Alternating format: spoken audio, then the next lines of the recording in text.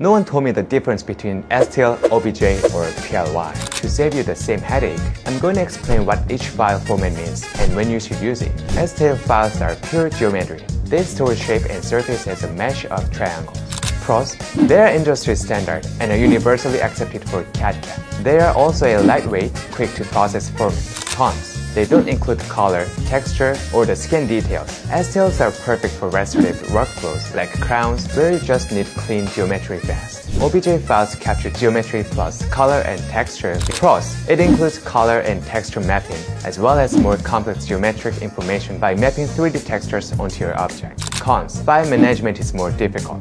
As you need the OBJ file plus the attached color data file, there's less universal support in dental CAD compared to STL. OBJs are best for visual cases, digital smile design, patient previews, marketing material, where surface look matters. PLY files. PLY captures geometry plus rich data, color, texture, normals, and even per point confidence.